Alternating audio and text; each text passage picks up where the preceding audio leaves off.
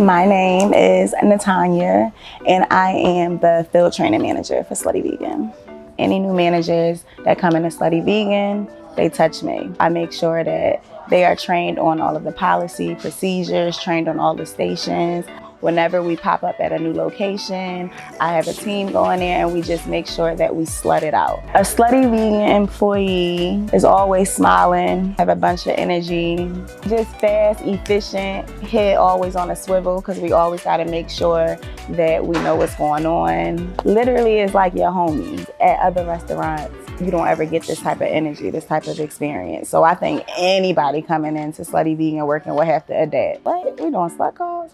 What? I just called that person a slut and they happy? So every day I'm touching a different person. I'm at a different location. It's a different experience. Like, this company is very collective and we're very creative. It's lit. Like,